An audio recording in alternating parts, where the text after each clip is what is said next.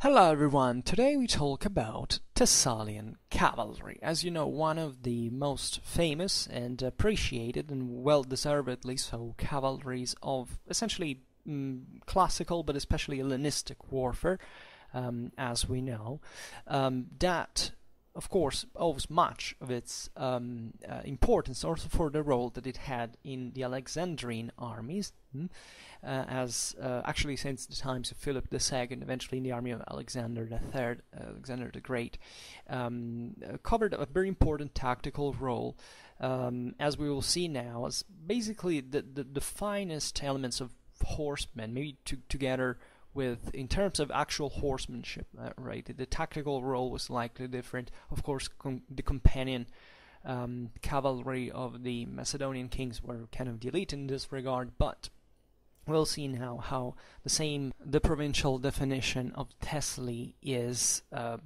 corresponding to a much more segmented military than we often think of. Like, we have this wargamistic approach to the Thessalian cavalryman as this guy, as we will see now, the Xyston and then the Boeotian element and kind of unarmored, but the difference is a bit wider, right? When we think about Thessalian cavalry, of course, in Thessaly it was the very same segmentation of the troops you could find in Macedon, and we can start from this. In fact, stressing the nature of Thessaly in itself. Thessaly was very like Macedon, only part urbanized, dominated by the nobles and their excellent cavalry, with traditions of unity, but usually divided.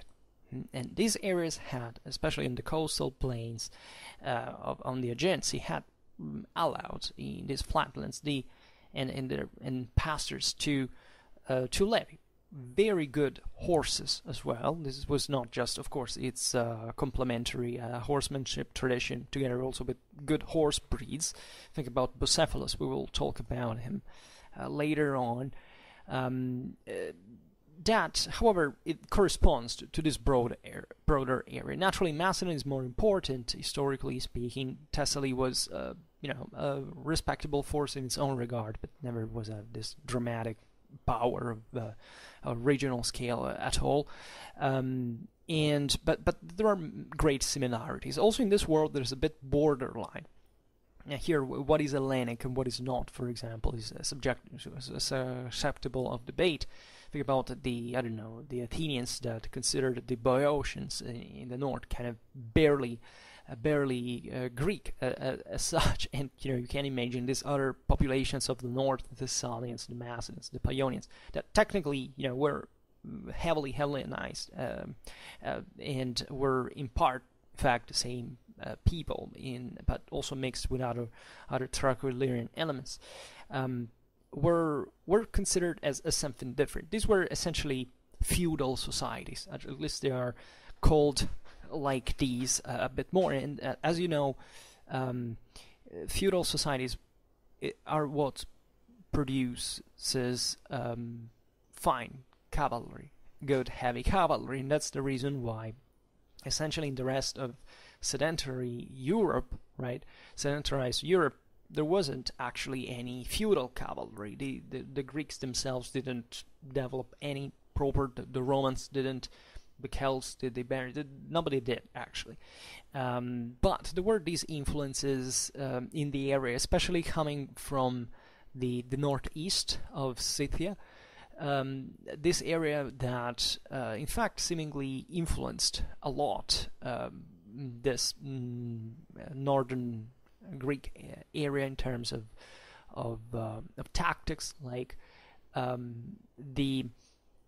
we don't actually, we will discuss it later. We don't know so much about which tactics were actually performed and how by these people. We don't concretely know. Of course, there is this thin red line in history between what is a good hypothesis, actually a good theory, if it's substantiated by facts, by evidence, but also the actual truth that is something different, because we can't see, we weren't there. So also many of the accounts that we start having, especially in this Hellenistic period, about military matters are paradoxically inferior in quality and also in quantity, telling the truth, depending on the standards of what we are actually discussing, on actual combat, right? Classical Greece produced much more details about warfare. We know actually classical warfare much better than we do in the Hellenistic times, and the Thessalians were definitely these protagonists among Hellenistic cavalry within the Alexandrine traditions.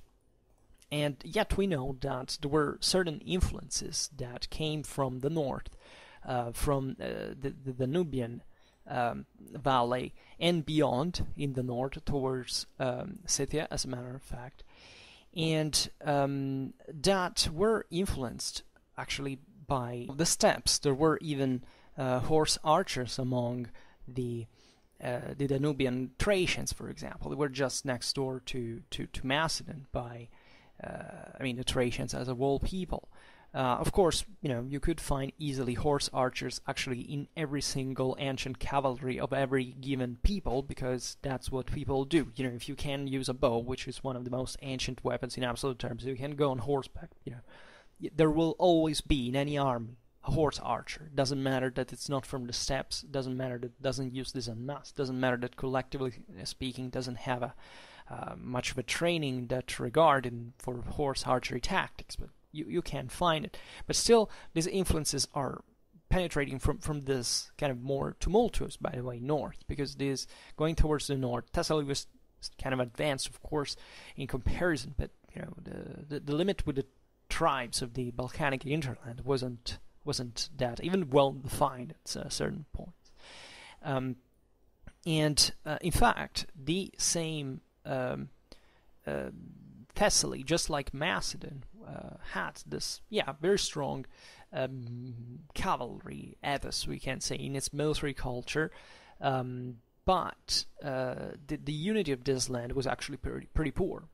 These people, the nobility was was usually divided, and there was this post of Tagus that was the elected ruler and military commander of all Thessaly, that was recognized, and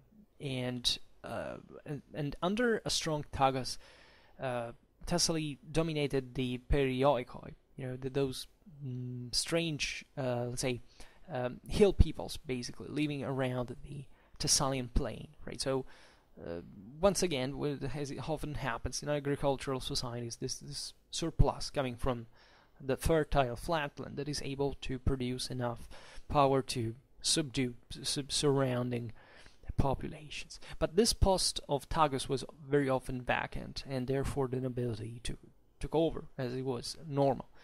And cavalry in Thessalian army was definitely present in large numbers. Jason of Pherae, that was Tagus in the 70s of the 4th century, estimated that he could rise 6,000 cavalry, right? Over 10,000 hoplites and many perioikic peltasts. This is important because it's actually an enormous proportion of cavalry over the hoplitic infantry that, of course, existed in the cities from the cities of Thessaly, and that, however, seems to have had a dramatically low import.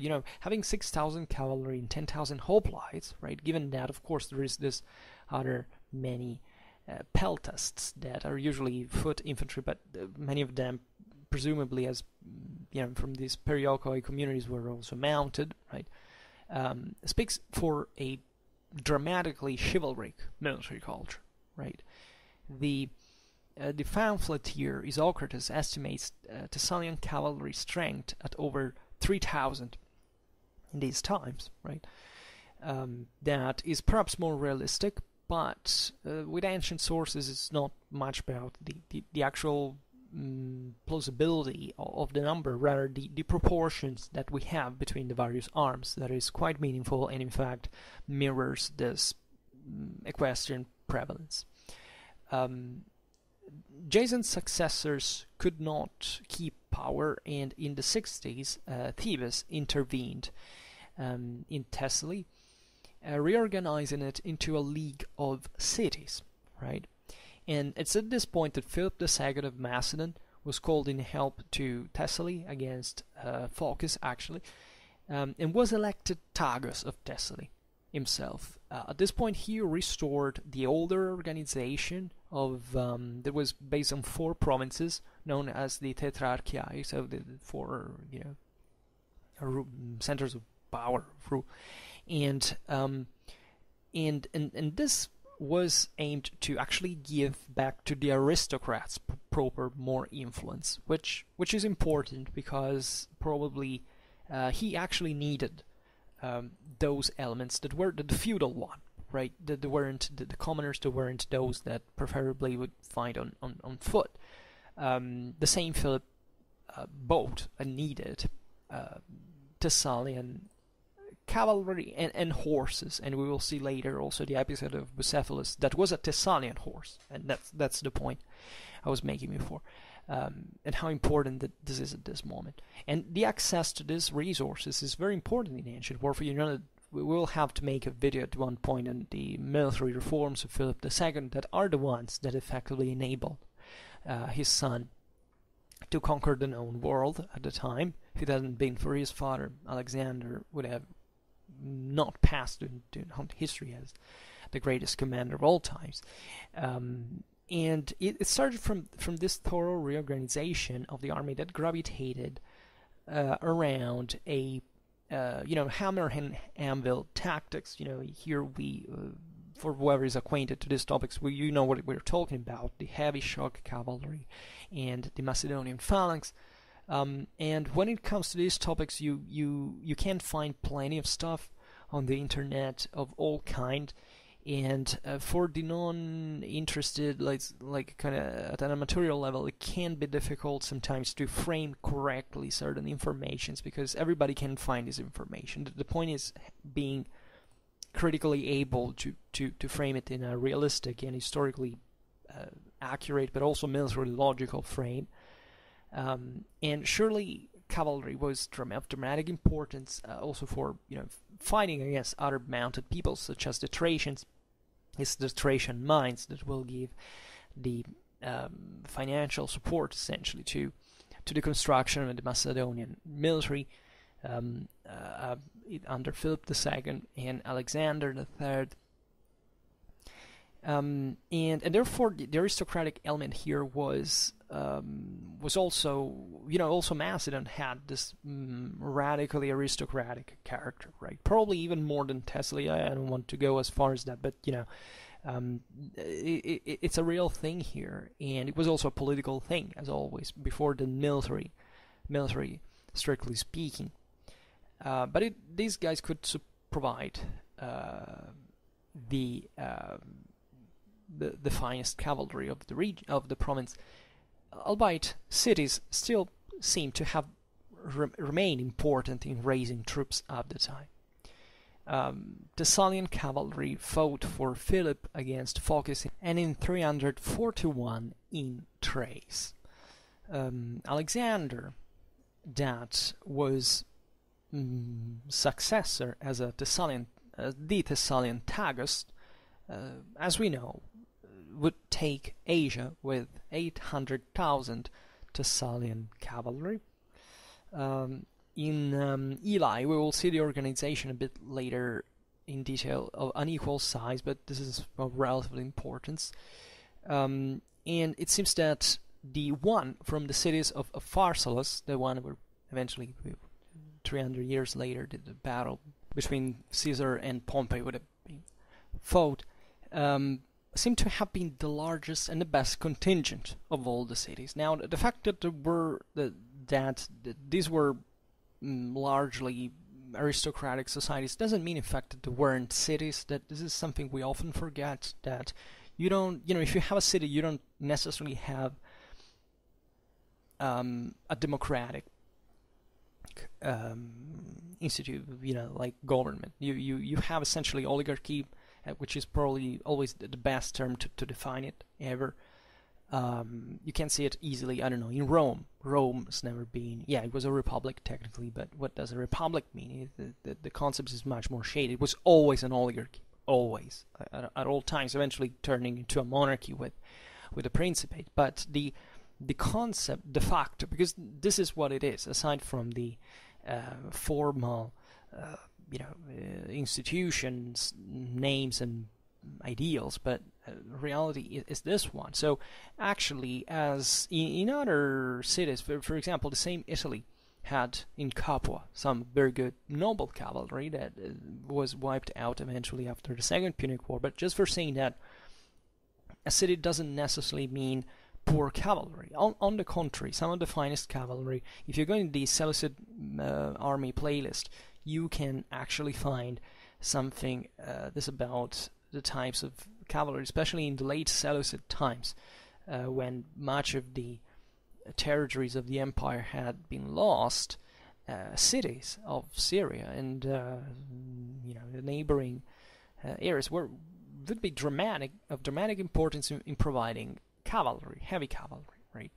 And here the thing is a bit different in the sense that probably this was a bit more of a actually rural area than, of course, the cities of Syria were larger, and therefore the actual, I mean, I'm trying to make a distinction on the base of what, there are different types of cavalry. What we're talking about today in the case of Thessaly as well as Macedon are actually very good trained and collectively trained cavalry of a culture that is really feudal, right? Even heavy cavalries of these other wars would be potentially less, capable of performing, like being very, very well armored, and actually knowing your business in the field is something different, right? And there is this line always thinking that. You rarely, that who is on a field is rarely kind of incompetent as an individual, at least, nobody actually goes to battle without being particularly fit for it in general, and even Volusus, because of, poor organization or whatever, is actually still a functional thing on the field. If you can man an army, that's essentially what you need. You need troops, you need specialists, you need someone who knows its deal in command. So we don't have to be so sharp and radical in separating these two types, but just know that they existed. And this Thessalian cavalry was mostly in the first kind of more rural and aristocratic mindset frame. Most of Thessaly would join the Hellenic revolt against the Macedons in 321 BC, but essentially thereafter it remained subject to the Macedonian kings, right, and kept providing cavalry till 196, when Rome actually freed part of it and gave the rest to Aetolium, right?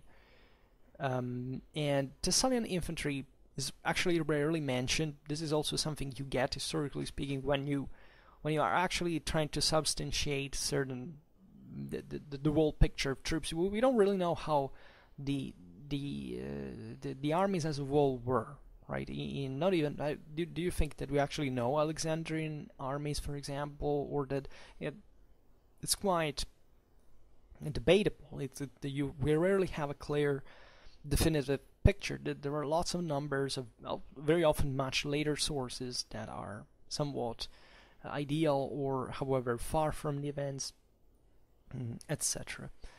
As we know, but we think actually that the Thessalians also made use of, there were actually mercenaries in great numbers. We know, for example, that after the conquest of Asia, actually, the same part of the same Thessalians that had joined Alexander's ranks were disbanded and re-enlisted as mercenaries. As to say, we once belonged to someone in terms of clienteles, etc. back then in Thessaly, but this thing now is too big, and we simply we get hired to follow Alexander and see what happens, and he will recompensate us in some way. Another very important city in Thessaly for horse breeding was Larissa. Was also the kind of the southern border of Macedon, the Macedonian dominations, at least at that point at the time of Philip II, etc. So this was an area was progressively incorporated under Macedonian control, and eventually the Antigonid army. In fact, we know, for example, that the cavalry force available to King Philip V of the Antigonid Macedon at the Battle of Kynos numbered 2,000, at least according to Livy, 33.4 to 5, and this included the Thessalian cavalry commanded by Heraclitus of Girton. All right. So talking about the actual cavalrymen, because maybe we will see more in detail the Thessalian military organization on another occasion. And talking about this cavalry in general, before think about the organization only. Well, typically the cavalry, also in Alexandrian armies in general, was composed by these Eli, plural, which means squadrons, right, of 200 men, right, and subdivided into 4 tetrarchies, right. This is the typical kind of company size element that, in organics we call it squadrons, I believe, in general. You can start talking about regiments of cavalry. Just the others, the lower, are usually called squadrons without much of a hierarchy. I don't know how to define this better, but it's typical that this in turn is split into smaller units that have probably much more, a great tactical flexibility as such, always bearing in mind that the cohesion of the ranks is important as a whole in mass, especially during a cavalry charge, and this is also what the Thessalians were seemingly kind of the best at doing conceptually, but not only. There were many types, right? It's just that cavalry has this chiefly offensive role, so that's what, at the end of the day, it's epitomized by a great cavalry charge. And let's say a number of Eli, usually 2 or 3 or 4, could form into a cavalry brigade known as the Hipparchy, commanded by Hipparch, right? And the actual number of squadrons per brigade was naturally variable in Hellenistic armies, albeit later on probably became somewhat more standardized, right? Naturally, cavalry, as we were saying before, was segmented in a certain way, but especially the shock element that was somewhat more elitary by its nature entailed some field aids. Like each cavalryman was allowed a groom who might have been mounted as well, right? So even the rest of lighter cavalry that you find as, I don't know, skirmishers or even horse archers or whatever, but also just other troops that were launched, I don't know, to pursue the enemy, typical role of the throwaway cheap light cavalry, etc. What was there, it could be composed by the social segmentation. In fact, the grooms were usually, first of all, their role was, as we know, they were like squires. They had to look after the horse and the equipment of the cavalryman proper. But there were also, the grooms were stationed behind the squadron in battle, usually, so that they could, of course, support their masters, but also act, in certain cases, in maybe different tactical roles detached from their masters. And never underestimate the small unit tactics that are something we don't reflect much on, because objectively they're not documented at this time, especially. Then the greater attention of sources in the ancient medieval world is towards the broader company-sized units, like those who effectively made the difference on the field, because they were, the large, more effective tactical bodies that were actually commanded by an officer was within the unit, differently from higher commands. Well, it depends, of course, but who commands a company-sized unit, it actually knows what the unit works like, because he knows, and that's how we structured this as humans in terms of military hierarchy, because the company is that unit, the size of which allows you to actually know within possible every individual, every man that is fighting there, and therefore where you can send him during the battle, during combat, because also you are there as a commanding officer, and that is very important, because that these people are who are gonna make the larger difference on the field.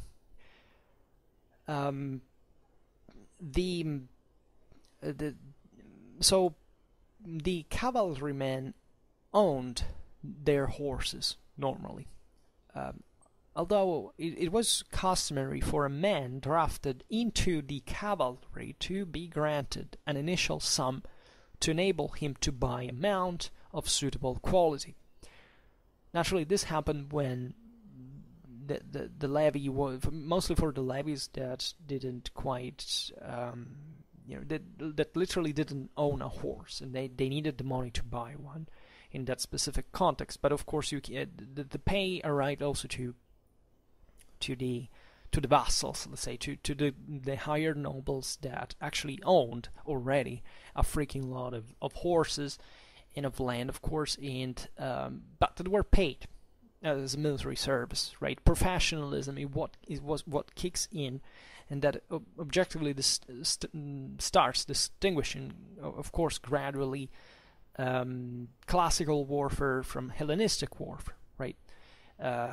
Even though naturally late classical warfare is, technically speaking, already into professionalism, and that's what will make it transition to. But the Macedonian armies are the ones that, for the first time, are kind of fully professional, because Macedon starts having enough money to be able to maintain a permanent equipment, training, supplying system. Even to have an actual artillery park, for example, that other peoples out there in Greece, I'm talking about Greece, and the other civilized peoples had and never had. I mean, in Greece specifically, of course, the Persians, for example, had, but those were a freaking enormous empire. Well, Macedon here becomes something different from the other Greeks, and takes over the Achaemenid Empire, and thanks to its military at this point as well, with an army that was evidently of comparable effectiveness, if some say superior, actually, because they won, yes, but as we always know, this is not about the actual tactical difference. Even if you look at the Battle of Gaugamel, but it was a freaking mess, right, from both sides. The Persians had basically arrived to the Macedonian camp and were looting it, so it's not really a good situation. But the Achaemenid Empire was kind of crumbling progressively. That was weaker politically, right? It was also not much, one of the few situations where two great generals haven't met, haven't fought, haven't challenged each other. But what I'm trying to say here is it's an eminently political problem, right? When you look at military outcomes and say, oh, this is because they had the better army, the worse army, it's not really about that. It's about the political side of the story first. From that, of course, follows the military one as well. And of course, if an army is better than another, well, there are more chances of success, but that's not how it works all the times, right? And that's what we make a von Clausewitz series for. Horses were dramatically expensive, as you can imagine. Even in the ancient world, were on average, especially let's say, this was a kind of feudal context, so of course horses on average costed more than other places in Europe, and and those who were lost in action were replaced from the pool of remounts, a system that, at least in Macedon, was run by the secretary for cavalry. And this guy had pretty tough job because a lot of horses died in battle, right? Think about, I don't know, even in an age before horseshoes, right? There were the hippo sandals, that's were called, that rendered the horses kind of less stable, etc. But it also made them more vulnerable, for example, by a long march, right? The horse, by the way, is an extremely resilient animal, but it can be crippled that extremely easily. And at the Battle of Gaugamela, as you know, where also the Thessalians participated, importantly, as we'll see later, they would close the battle on the left with their charge. Of 7,000 horses, 1,000 were lost. So just imagine all those owners who said, my horse died, like I need money, I need this. And these were big expenses. You don't have to underestimate it, and you need your soldiers to be happy and to be satisfied with what is going on. You can't leave them on foot, especially if they have status and they have a name and clientele, and part of the rest of the army is there just thanks to them, let's say. And in fact, on that occasion, think that the companion cavalry at Gaugamela, lost 1/3 of their horses. The commandeering was used to obtain remounts locally, albeit more usually it was the duty of provincial governors to produce horses and send them to the remount pool. Right? Many cities or provinces paid tribute on the hoof. And in the last resort, recourse had to be made to sequestration of surplus mounts within the army itself. Think about the organizational problems, and this tells you why maybe Thessaly and Macedon had actually equally good cavalry, right? But Macedon had a kingdom that evolved into something very different from Thessaly, and hence even the effectiveness of these troops on the battlefield and the amounts of them and how they could be supplied and whatever depended, increased naturally its importance. The importance of the Macedonian cavalry specifically. Now, about cavalry tactics. So, cavalry in general at the time, the cavalry formations that developed in the early 4th century allowed cavalry squadrons to redeploy rapidly and to reorient the axis of their attack, giving them naturally flexibility. And as we know, Alexander's battle tactics exploited this cavalry flexibility, right? And there was all this. For example, Alexander aimed to advance his army obliquely so as to cause dislocations in the Persian line, as it attempted to outflank him on the right. Right, when the Persian cavalry column attempting to turn his right flank would be kept at bay by successive charges of his light cavalry, right? Delivered squadron by squadron, so charge after charge. Actually, cavalry tactics is quite complicated to achieve, right? If you don't have to look at video games and thinking you can deploy a unit whatever you want on a field. Normally, it's good the first one. You deploy a unit, you send it in combat, and that's it. And what emerges from that struggle, of course, there are several charges in the meanwhile, but the unity of the formation remains more or less the same. There are armies that are the units that are capable in the ancient world to perform this 3 major attacks, right? It's the case, for example, of Numidian cavalry at the Battle of Cannae against the Romans. That is an extraordinary, a hell of a cavalry ability that entails that these units had to basically reform during battle to launch this charge orderly, because if there is order, there's not order in a charge, you can't keep it, especially in a moment in history which it's really infantry that has the upper hand, as most times in history, and this speaks for the difficulties that these formations and these tactics entailed. As the Persians' cavalry was forced to move further to the right, the Macedonian they would actually the Persian cavalry would eventually lose contact with their main battle line, and as soon as this location was observed in the Persian battle line, Alexander personally led his heavy cavalry straight for it. This is a kind of a stereotypical way of what tactical solution and employment of cavalry entailed. And Thessalian cavalry was a protagonist of battles of Granicus under Parmenion, for example. At Battle of Gaugamela as well, Parmenion led this final charge on the left, after having in fact regrouped, because it after the mass that had happened before.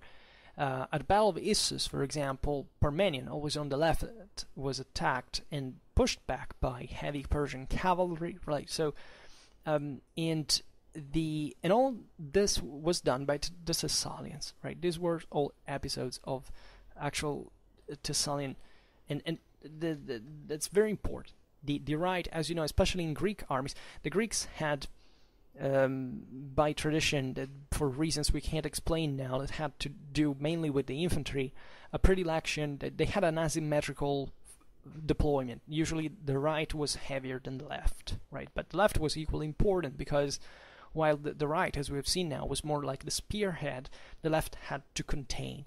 So this action of containment was particularly it could be carried out only if you had a flexible cavalry that could attack and retreat and reform and launch another attack. And this is very difficult to do. But probably the most famous Thessalian tactic is the famous rhombus, let's say, formation, right? While the Thracians had the coneus, the wedge formation, that was a half of a rhombus at that point. The Thessalian one was a rhombus, a full rhombus, let's say. And this was very, very important, because the rhombus can allow you to change front not by 90 degrees, but by just 45 degrees. So you advance with that, just knowing that you will have to attack in a direction or another at that point. And this allowed effectively not just the Thessalian cavalry, but also the other Alexandrian ones that mutuated effectively these tactics, however, from the Thessalians, to redeploy the direction of the attack. Now, this is very important. It sounds even kind of mechanicistic explanation that, as you know, I'm not a great fan of, and that's why we have to be a bit skeptical on how these cavalry formations actually were. Right? We don't have to think that, I don't know, the Thessalians now were so special that they had found out this formation that nobody else had figured out. But definitely we can see behind these sayings that these types of cavalry had at least a very high level of collective training that allowed them to do things that evidently other cavalries weren't, not even the Macedonian ones apparently, originally were capable of doing. Right? So the Thessalians were dramatically important in this regard, and they seemingly schooled even the ones who introduced, who participated en masse in Macedonian armies as cavalry, and also bringing in this further ideas and practices and know-how, right? So how would a typical Thessalian cavalryman be equipped? Like, it's difficult to differentiate them. As we were saying at the beginning of the video, we drew this kind of stereotypical picture of the Boeotian element, of the Xyston, and of lack of armor. But the situation was actually a bit more varied, right? It seems that earlier Thessalian cavalry, like between the 6th and the 5th century, in art, by the way, chiefly that we get that from those sources, were unarmored, right? This is typical. Really, the cavalries of the ancient world will just like the infantries, were largely unarmored, right? Even in the phalanxes, etc., normally was the first ranks were the toughest. We had enough equipment, of course. There were always lots of people who gravitated, maybe not within the same phalanx, but as skirmishers and supporters that are deeply overlooked in Hellenic classical warfare, because the Greeks tended to stigmatize these elements of the army as kind of non-Greeks, in the sense that the true Greek was this citizen soldier, let's say, that was actually an amateur of war. Like, just Sparta had a actually somewhat professional way of that, compared to what the other tribesmen of the ancient world did, was technically nothing dramatic. Like, individually speaking, it's not that an average Spartan was, I don't know, individually better than, I don't know, a Thracian warrior or an Italic warrior or a Germanic warrior. The Spartans combined a substantially greater individual training. For example, the Spartans were the only Greeks that were actually taught to they were actually trained for fighting with a sword. Like, of course, or the other Greek hoplites would have swords, and probably, especially at the beginning, you knew how to use them effectively. But the Spartans are those who maintained the idea that they had to train for all their lives. Well, the other Greeks, well, so they did such things in times of festivals and whatever. But always bear this in mind, that Hellenic classical warfare is amatorial by definition. And this is what defines it, right? The usual exception of the Spartans, that confirms the rule, though. And that's where the Spartans were dramatically effective, though, because they trained collectively, because they had a political social structure that, contrarily to tribes, for example, that were superior to them individually, didn't have collectively, and that's what made the difference. And that's also why this long training made them better than the other Greeks, because the other Greeks didn't train all their lives, right? But I don't know why we came to talk about the Spartans now. I just wanted to say that, yeah, there were all these elements in the army which kind of lighter troops that the Greeks saw like more like as. We can't talk about specialists in the true meaning of the word, but I mean, if you're a peltast, for example, well, who are the peltasts in an Hellenic mindset? Well, of course, it's those Thracian barbarians, right?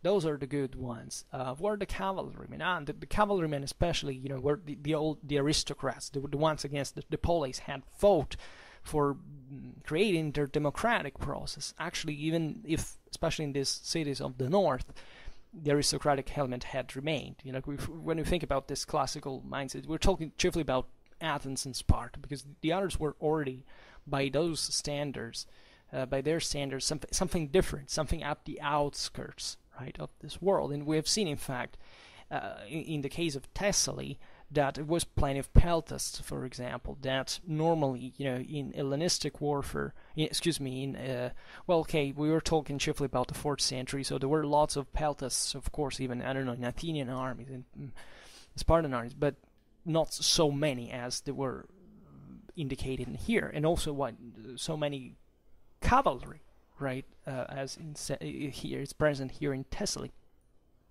But actually, we think that even in the Hellenic classical warfare, were plenty of other troops scattered around. Big digression, maybe it didn't have anything to do with this, but just for saying that it was normal at the time to find lots of people unarmored, right? The 6th century BC, the 5th century BC, we're talking about pretty damn primitive times, right? Never underestimate that. At that time, resources, wealth is something important, and Greece objectively is rising very fast.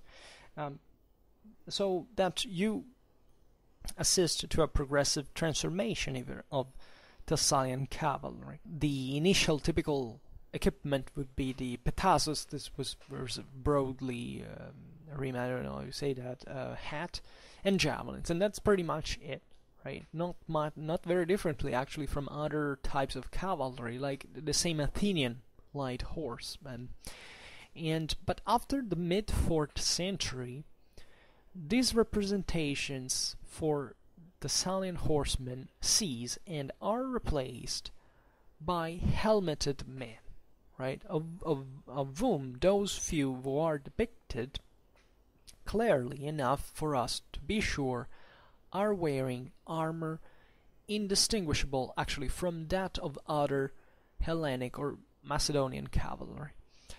This is very important because this seems that in the late 5th and in 4th century, Thessaly seems to have become markedly wealthier, right? And that's how fast it could happen in certain regions of the world. In Greece in general at this time was rocketing, as you know. This explains in part not the fact that, of course, the Thessalian cavalrymen didn't use armor before. Of course they used it, but just that it was more rare, right? Here there is an increased segmentation, and this is particularly important. There is, for example, a relief from the Thessalian city of Pellina, right, from the mid-4th century, that shows a bronze cuirass reaching only to the waist, with shoulder straps and pteruges, that are these kind of decorations, and there are, of course, different types, even actually muscled cuirass that were suitable for cavalry. We have this sense in saying when there's a muscled cuirass or kind of plate, even armor, etc., to say it's too heavy, it's too impractical. Well, actually not. Well, of course, it depends what you have to do. Probably, at the time actually there is this type was successfully a short-waisted one. Actually, it became standard for Hellenistic armored cavalry as muscled cuirass. And the helmet there is actually nothing wrong with that. There are worse things that can't happen. And after all, that's a type of armor that at the time could be, pierced just by a siege weapon. There aren't many other things that can crush an armor at the time. Right, so never underestimate this, that what you wear can be uncomfortable, bad, whatever, but if it protects you, well, the better it is. So also this greater skepticism towards, like, the fact that maybe, many people believe that, I don't know, leather armor was so widespread, right? But actually wasn't, because aside from the fact that it's not necessarily so cheaper as one thinks, and effectively so effective, there are different solutions that either to that, right? So not the idea of discomfort is valid up to a certain point when you're actually risking your life out there, right? Then there's this typical Thracian, let's say this helmet which has a typical Thracian skull with Attic-style cheek pieces, though, and forehead plate. But more iconically, I think, as we were saying before, is the Boeotian style that became commonest for cavalry in Thessalian not only, right? Sometimes you see, even in art, it's difficult to distinguish, in modern art, between a companion, a Macedonian companion and a Thessalian cavalryman, because sometimes they're kept in kind of the same way, right? If you take out the fact that normally companions are more elite cavalry than these guys were, which is true up to a certain point, because of course the companion were the elite, and they had better equipment, but the Thessalians had their own as well. So even if, of course, this in the field, Thessalian cavalry was kind of lighter in Macedonian armies because they were not the actual establishment, they were just lighter medium troops, but they were actually issued with armor. This is often forgotten that the ipes Thessalicoi were telling a truth issued even in later times to wear armor in the Hellenistic armies, at least some of them, and we know that therefore those made the equivalent of what even a companion cavalry could be in terms of equipment, at least.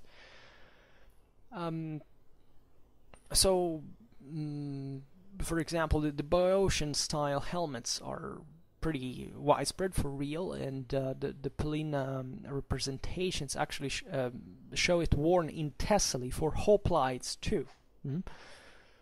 This is, I think, important. Probably Thessaly was also a country where there wasn't such a dramatically sharp differentiation between infantry and cavalry. I mean, many cavalrymen could even dismount and fight as infantry. Maybe not just in the phalanx like hoplites, but hey, come on, everything is open to. Like, there are many variants as well. There is the certain variants from the coins of Scotussa, for example, with a Boeotian helmet with chick pieces. We don't find extremely often. Objectively, even in modern representations, tend to stereotype. Initially, the weapons of Thessalian cavalry seem to have been the standard Hellenic choice of javelins and spear.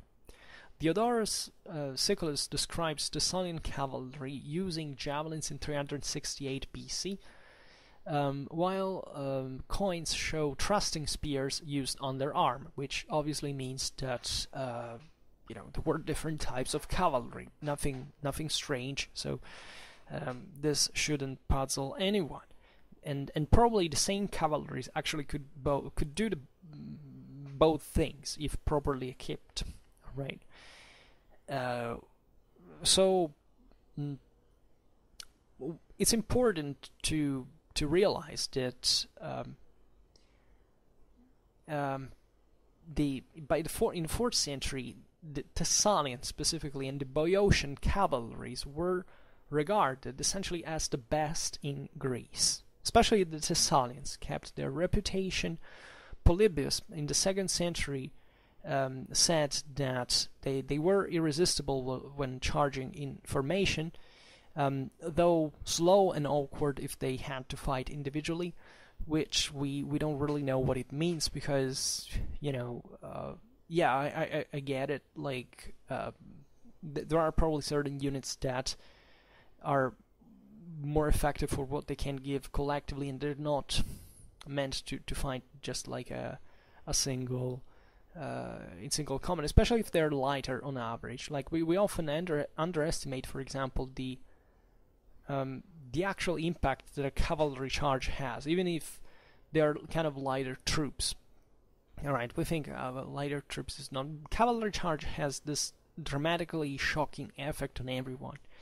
And at that point, it also counts how good, such a good cavalryman you are, right? You could have guys coming from, I don't know, certain wealthy cities of the most advanced areas in the world that could cover themselves all in iron and being so, well equipped. But if they can't have a collective training because they're just sit all the time in their houses and nothing else, because they're not professionals, or at least they have not much of a direct experience in whatever.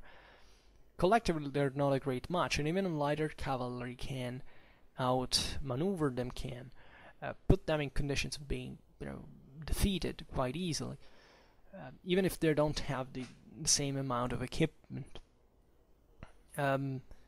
So naturally, ancient authors sometimes say strange things, but we don't mind. They don't have to make sense all the time, right?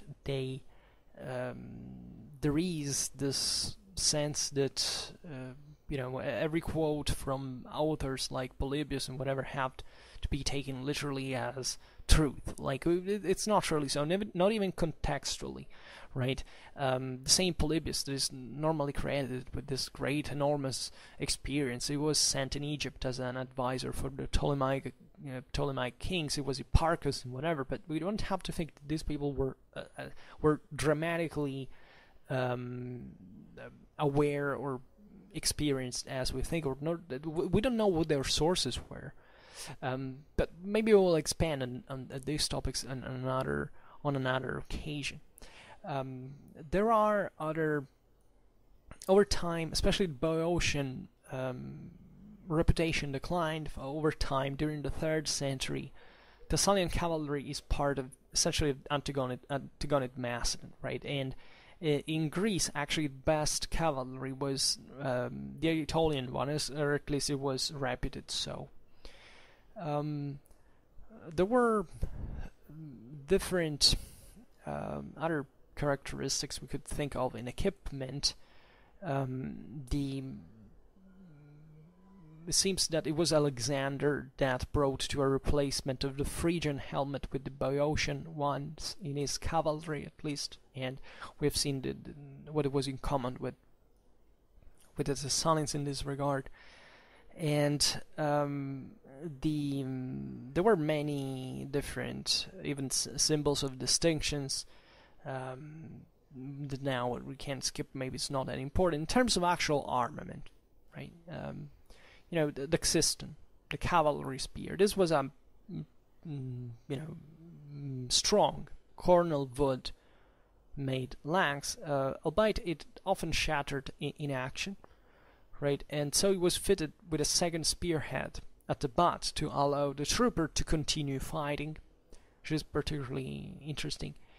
And the objective of the xyston as such was basically to point it at the enemy faces, right? And that's why, and this starts to be that's what you find in the Pontic era, even in the Achaemenid Empire. So, for example, facial masks worn. I made a video about the Roman one specifically, but when you find that, you usually think that there is a pretty intense equestrian warfare whose objective is to aim directly at the face of the adversary, because that's what you do in a cavalry charge, a cavalry versus cavalry charge especially, and naturally also against horses, but naturally if you knock out the cavalryman is better. And there was a sword naturally as a secondary weapon that was slung after the left arm, under the left arm. And the naturally equipment was not standardized as such. Standardization came from practice in the sense that certain things were more useful than others, but naturally everybody could buy, if they had the money, whatever they wanted. And as we have seen, the aristocratic troops, we also had this personal shield bearers, weapon bearers that would enable them to fight, even on foot, actually, if necessary, because this could happen as well. After all, cavalry cannot defend by definition, so you need to dismount in certain particularly difficult situations. And even Alexander's bodyguards were kind of commandos, like they could do many things, and it depends on there was a lot of fluidity and flexibility in the organic of these armies. You don't think how has tactically standardized troops that could do that and only that. Especially the more you rose to the ranks, the more the aristocrat could do literally every freaking thing, and this is valid for the Thessalian elite as well. The companion Thessalian and allied cavalry were normally issued with cuirasses, as we have seen. And these cuirasses were made of small metal plates linked together, leaned or covered with leather or linen, which added resistance and flexibility. And it's interesting because, albeit these were elite troops, sometimes you could find even Alexander himself rarely wearing a cuirass. Now, this could be could be a problem, of course. Alexander risked his life many times, and this was typical of the youth, of the young nobles in the cavalry, especially among the companions. So that this was a way of bravery. It's typical feudal societies. You find it in medieval times as well, but not necessarily as a form of that they were completely unarmored. Like, I doubt that actually the companion cavalry was largely unarmored. I think there is a limit to this in practice and in reality. But there would be many that would try this, also because there would always be a need to have kind of lighter troops and in this broader units and corpses that needed to be more flexible and to support the heavier troops with some sort of lighter functions, like running, even just to think about bringing messages and stuff. We haven't talked about this a lot, really, but it would be too deep in this topic. And you can think of boats that were pretty much standard at this point, actually, and we can think of even of a certain degree of uniformation of colors at a regimental level, or even squadron color, for example. But it's just like an hypothesis. We don't have. We often underestimate how maybe colors were more uniform than we think, while armor actually, like equipment, actually wasn't, right? Or at least this is a problem we haven't investigated thoroughly, and that we should. I made a video actually about the colors in the Imperial Roman Army, something like that. But it was just an intro, and I will have to write actually a lot more about this. There is a passage from Curtius that is quite stereotypical, but it gives you the idea of maybe how certain troops were perceived. While, for example, at the Battle of Issus, when there is this massive Persian cavalry column charging the Thessalian cavalry, right?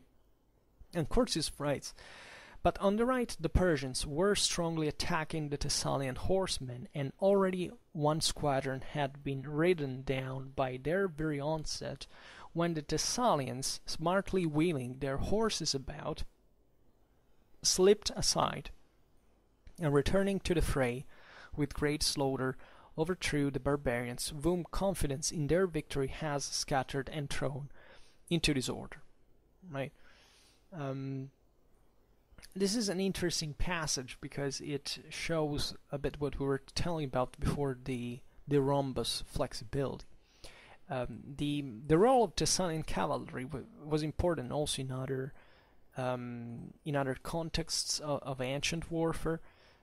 Also against for example, we've seen Issus, but think about the Thessalians that figure at the Battle of Heraclea in 280 BC against the Romans. Actually, Pyrrhus launched his Thessalian cavalry when the Roman line was wavering, and completed the Roman route, right? And it has this particular importance. At Issus, we just said at one point that the Thessalians countercharged, and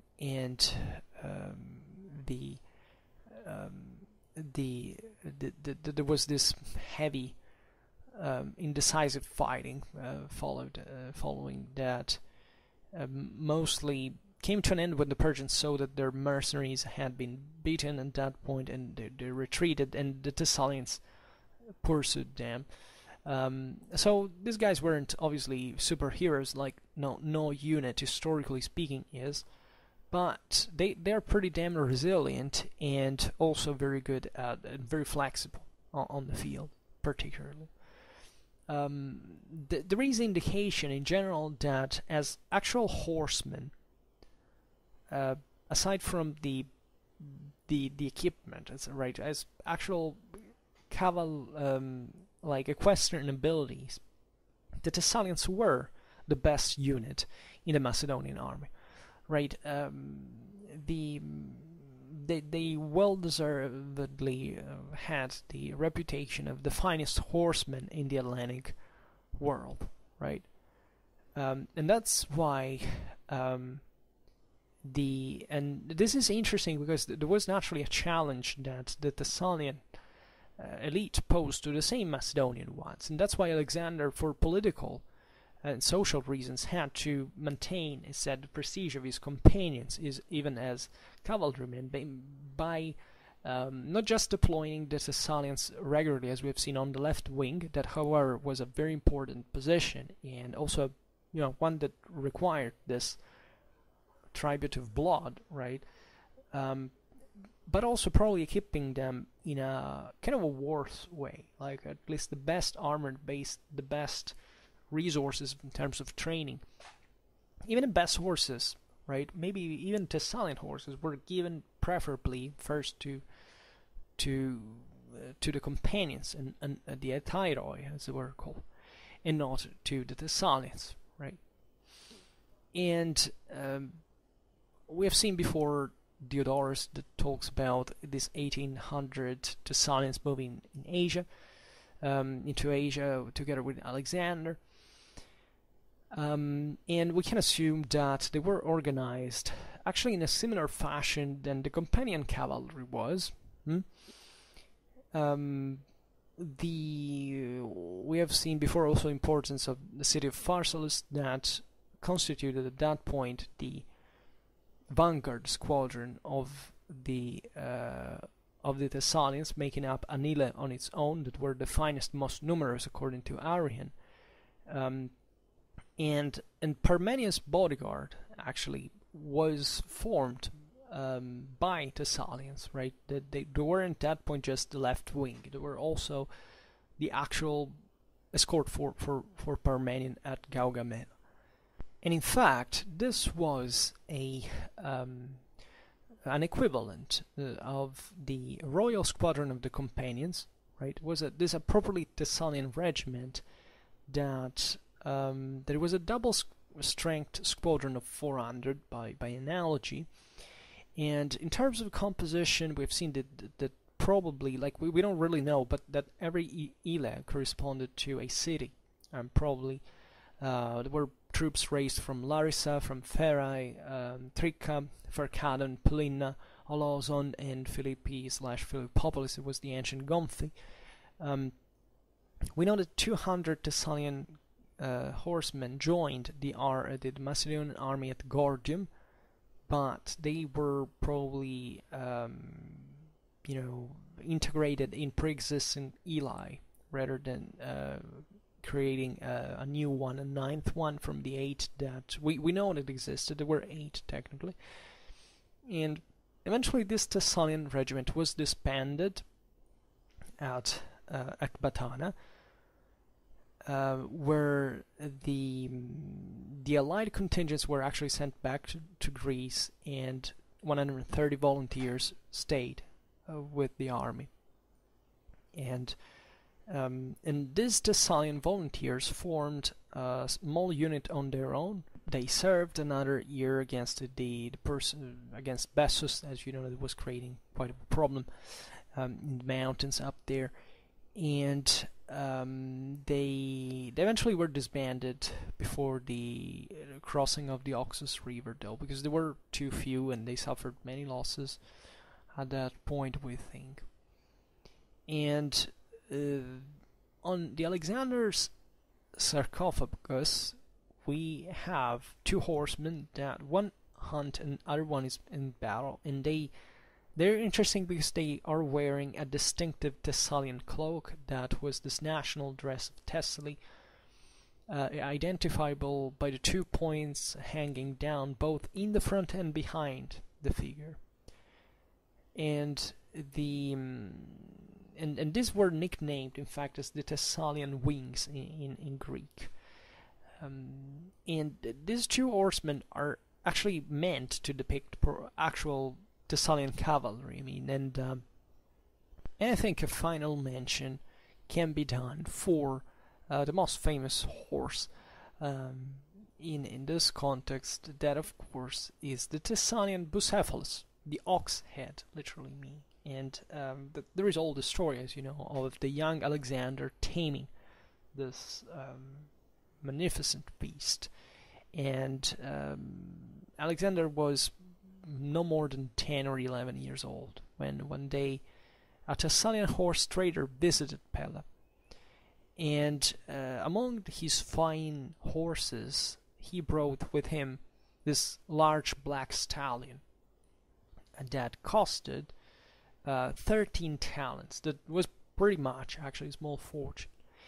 And there were people were interested in buying him the horse, but everybody who came close to him was they couldn't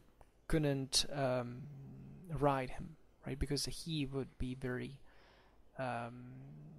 he reared up violently, so it was actually even dangerous. So it's at this point that allegedly Alexander pestered his father to let him try to mount a horse, and his father was annoyed with the request, but at the end he ended up in agreeing. And Alexander had noticed that the horse was spooked when his shadow fell in front of him, so he calmed him by turning him to face to the sun, so that his shadow fell behind him. And this is a beautiful symbol because it's really the solar, in the European ideal of the horse as the Uranic and chthonic animal that is so like earthly and bloody, but at the same time brings to the heavens, to the skies, to the sun, right? The symbolism of the eagle is about the only bird that can look straight at the sun. So Bucephalus did. In broader symbol, this is what the story is meant to be. And at this point, Philip was moved because actually Alexander managed to jump on the horse and ride him off, right? And this is where Philip actually bought Bucephalus for his son, and predicting that Macedonia would never be big enough for someone like Alexander. And naturally, it's a legend that wants to depict Alexander the superhuman, even as a boy, right? And the adventures of Alexander and Bucephalus are very famous. Alexander rode up to 386, where he died from the battle wounds suffered in India, and you have to think of this Thessalian horse that naturally it's a bit unrealistic that this guy traded horses that could not calm this one down. So but the story fits in the broader mindset of the equestrian culture of the Macedonian aristocracy. And these great horses were seen as the symbols of great power, of virility, of masculinity, of strength, of military glory, of victory, and what a better context than Alexander's life in this regard. But there was a very strong connection, a very strong bond between horsemen and horse, of course, because in battle you can't be like a poor. You need to trust each other, cent for cent, and therefore you can't be, for example, even a good horseman having a so-so horse, or being a so-so horseman having a good horse. It will not work. You have to be a good horseman, good horse, and establishing this relation that is based on literally on trust. And the horses are terribly intelligent animals, and it's incredible what they can do in fight. They're aggressive. They can kick and bite and do throwing, say, headshots and whatever. But this was just for the record. And okay, we can stop it here. I hope that you enjoyed this video. If you did, please share it. Otherwise, leave a like or subscribe to my channel if you're interested in my upcoming contents. And for now, I thank you heartily for listening to me. I wish you a nice time and see you next time. Bye.